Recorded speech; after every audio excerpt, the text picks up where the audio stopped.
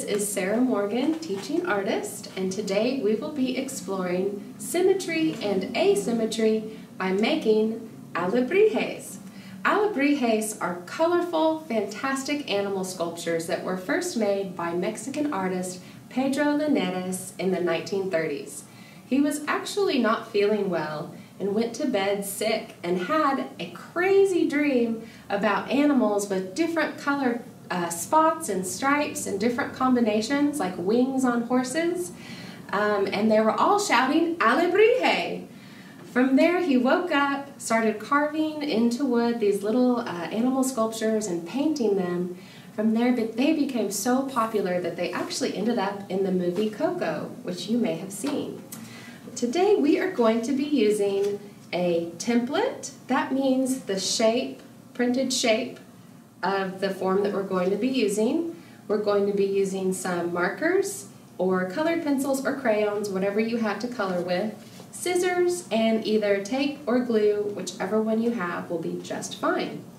Friends, let's first talk about what is symmetry and what is asymmetry.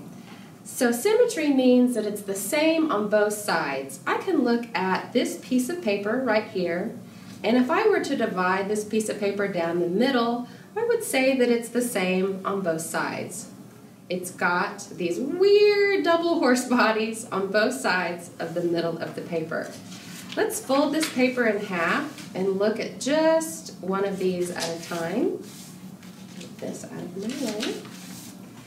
And explore if this itself is symmetrical. So let's look. If I were to take a marker and divide this body right down the middle, right there, do you think that it is the same on both sides? Let's look at it. I see the same tail on both sides. It looks like it's got the same four legs and general shape of the body. I can tell it's a horse on both sides. So the outline, I would say that's symmetrical, same on both sides. But let's look closer.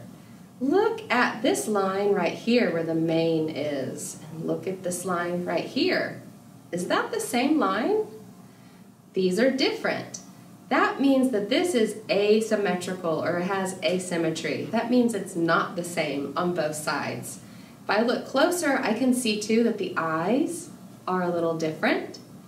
The ears are a little different. So while they're similar, they're not quite symmetrical. They are asymmetrical.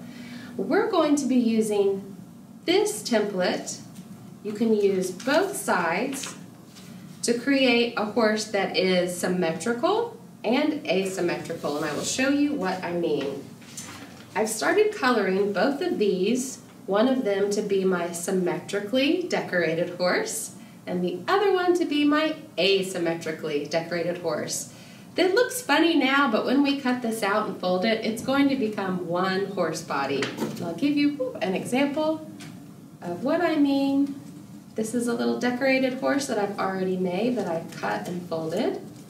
You can see it is both sides of the horse. So the first thing you want to do is decide which one is going to be your symmetrical and which will be your asymmetrical, and pick your colors. I got started on this one a little early, so I'm going to now do some decorating. We want really, really colorful horses. And friends, you can add whatever you want as far as decoration, but just remember, on the symmetrical one, I want to do the same thing on both sides. This is my symmetrical one, same on both sides. And obviously it needs lots of little pink hearts. Anything you want to do, maybe some stripes on the tail. Remember, be creative, make it colorful. This is not a real horse. This is a horse from your imagination. It doesn't even have to look like a horse when you're done.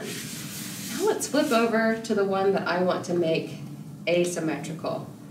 I'm going to do different things on each one of these sides.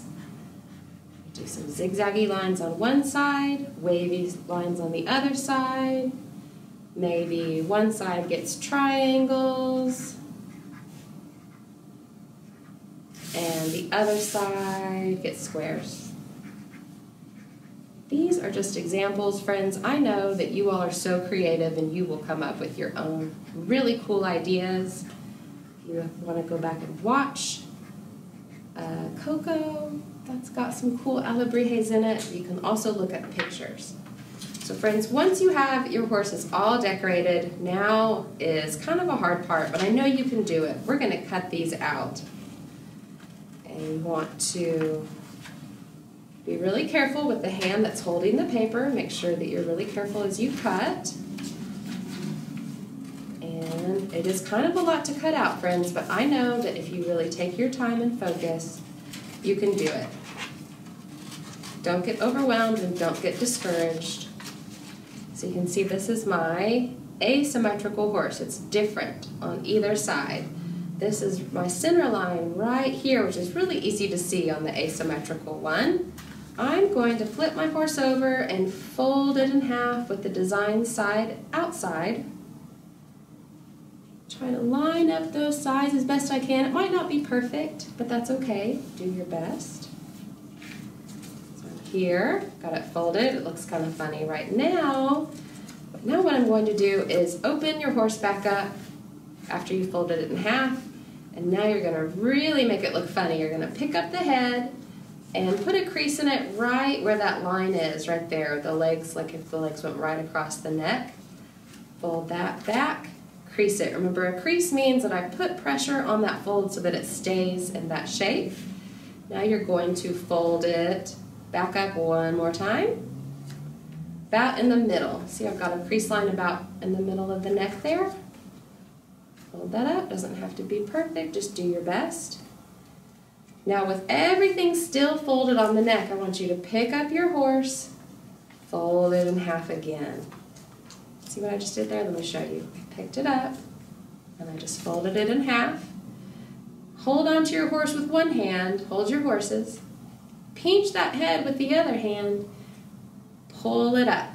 See what I just did there? Just pull it up like that, and then crease that again. That means I'm just pushing on that paper right where that neck is, and my horse will stand up. If I really want it to stay, I can either take a little glue or a little piece of tape and stick it right in the head there. And if it's glue, I'll have to hold it and count and let it dry. I can let it sit just like that. And now I have got my very own alebrije. Now friends, if you want to add something else to it just to make it even more fantastic, really using your imagination, I'm going to show you quickly how to add wings. I actually have some scrap paper from another project. Any kind of scrap paper you can find, if you can fold it in half like that, you can maybe cut a shape out, or you can even maybe just leave it the way it is. Cut out some little wings. There's almost no way to do wings wrong. I think that all the wings kind of look different. You can either take a little bit of glue or a piece of tape. Just glue it right onto the back. Like that. And remember, this is our asymmetrical side. Different on both sides. And don't forget to also cut out and make your symmetrical one so that you can have one of each. That, my friends, is our symmetrical and asymmetrical alebrijes. Thank you.